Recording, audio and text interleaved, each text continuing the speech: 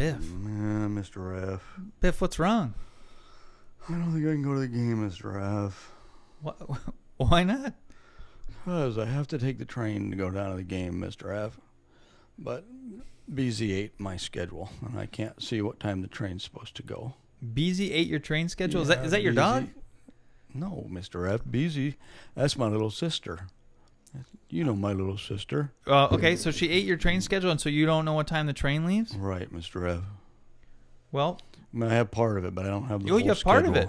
Yeah. Let me see what you have here. Okay, here it is, Mr. F. All right, maybe we can take the times that we know on here and figure out maybe what time the other trains leave. All right, so we have a train leaving at 1, one leaving at 4, Yeah. and we're not sure, and then we have a train leaving at 10, and then we're not sure. Right, I don't know. All right, well, let's just look at the hours, the number in the hours place, and we have 1, 4, we're not sure, 10, and then we're not sure. Do you see a pattern here, Biff? Yes, I do, Mr. F. What do you see? Well, on your shirt there, you got the stripes. They're going up and down. That's right. And that's a pattern. I know that. That's a pattern. What about the with the numbers of the train times here? Oh, yeah, okay. Those, they get bigger, Mr. F. Okay. Each one's bigger than the last one. All right. So what does that mean? Well, they're increasing. That's right. All right, Biff. So when numbers are increasing, what operations are we doing? We're going to do a tonsillectomy and a kidney transplant, Mr. F, like surgery. No, I mean like mathematical operations. Oh, well, I guess that's like adding and multiplying. That's right. So when numbers are increasing, we're either adding or multiplying. Right, so they're getting bigger. All right, so let's put your times up here again. Okay, how do we get from 1 to 4? We wait 3 hours, Mr. F.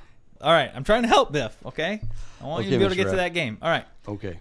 Mathematically, how do we get from 1 to 4? Okay, Mr. F. Well, we can add or multiply. So if we add, we take 1 plus 3 is going to be 4.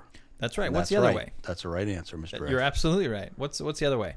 If we could multiply. So 4 times 1 is 4. Okay, so our rule for our pattern could be plus 3 or times 4. Mm-hmm. Is that right? Yes, Mr. F. Okay, so what I want you to do is I want you to think what time the 3rd and 5th trains leave, and I'm going to talk to the students, okay? Okay, Mr. F, I'll think.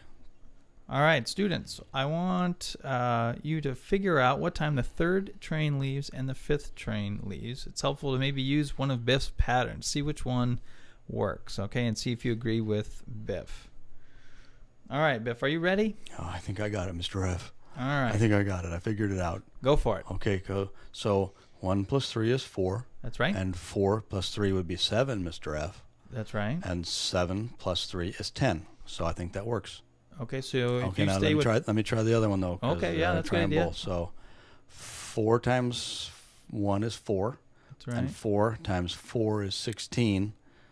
No, 16 times, I don't even know what 4 times 16 is, Mr. F, but that's too big. Yeah, to go from 1 to 4 to 16, then back down to 10 just doesn't seem right. No. All right, very good thinking, Biff. Good job. Thanks, Mr. F. All right, students, I hope you guys wrote down Mr. F. 1, 4, and then 7 o'clock. Right, so I go at 7 o'clock, Mr. F. You're going to go on the 7 o'clock train. The 7 o'clock train. Biff, let's see if the students agreed with your answer for the 5th train. What do you come up with if you keep your pattern going? Well, okay, so if I'm going to add 3, Mr. F, that's 10, 11, 12, but it's 1 o'clock, not 13 o'clock, Mr. F. Okay, that's right. There's no 13 o'clock, Mr. F. That's right. So you would go 11 p.m., 12 a.m., and then 1 a.m. Very good. Right, students, Mr. F. Show us your signals if you agreed or disagreed with Biff. Come on, kids. Agree with me. All right, I think we got all the signals up. Very good, kids.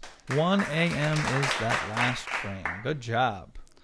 Okay, Mr. F, that's when I'm coming home, 1 a.m. All right, but real quick before you go, Biff, are you ready for the real deal? Yeah, I love games, Mr. F.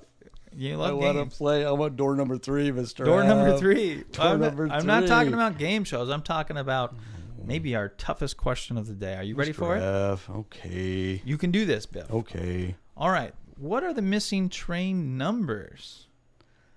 We have train 64 and then train 32, and then we weren't sure what train. Right. And I don't know which train to take. And then, yeah, we only know what number to get 7, but All right.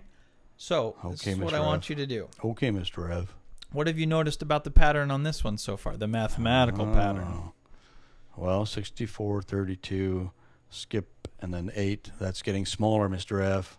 Decreasing. Decreasing. So that means what two operations are we doing? Subtract. Or? And divide. Very good.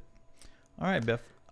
What I want you to do is I want you to figure out what train number, the third train number, and the fifth train numbers are. Okay, Mr. While F. you're doing that, we're going to have our students maybe whisper with their neighbors and see if they can write down what train numbers the third and fifth are. But you got to do it on your own. I think you can do it. So, Biff, we have train 64. Okay. Okay. And then we have train 32. Okay. And then we don't know the train number for the third train. We know the time, but we don't know the number. That's BZ ate it. That's right. And then train 8, and then we don't know what the last train is. Right. So. But it goes at 1 o'clock in the morning. I know that. That's right. That's right.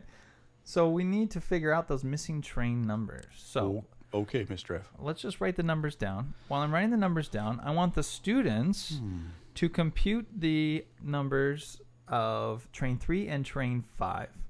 And Mr. F? Yes, sir. Hey, remember that time we went out and got a sandwich? Okay. Yes, but hang on. That was fun. That's right.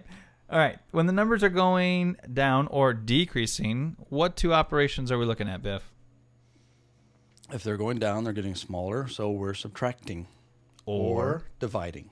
That's right. Okay, very good. So, students, if you want to write down the answers.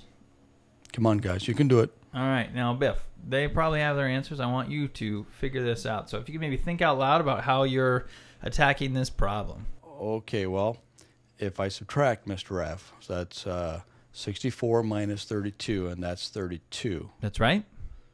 So I don't think I could subtract it, because then I'd end up with 0, because 32 minus 32 is 0. And that's probably not the number of the train, the third train. Yeah, it probably doesn't go down and then go back up to 8. So, no. All right, that's good thinking. Keep going. Okay, well, half, if I divide, like half of 64 is 32. So maybe I'm dividing by 2, Mr. F. All right, go ahead and see if that works. Let me try that. Okay, let me try it. So 32 divided by 2 is 16. So is the third train number 16? We'll see if we agree with our friends. Keep going.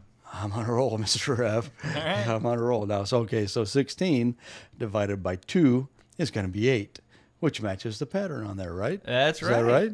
So if I divide 8 by 2, I get 4, and the last train is number 4, right, Mr. F? All right, let's see if our friends agree with you. Woo-woo! I think I'm right, Mr. F. I think I'm right. All right, let's see. Students, the third train, Biff is saying, is train 16, and the fifth train is saying train 4. You guys are all correct. Good job. Mr. Right. F. So I'm going to take train number 8 home at 10 o'clock, Mr. F? Yeah, you should be home by 10. Okay. That's what my mom said. All right, you better get going. I don't want you to miss your train. Enjoy the game. Thanks, Mr. F. All right, see you, Biff. Thank you.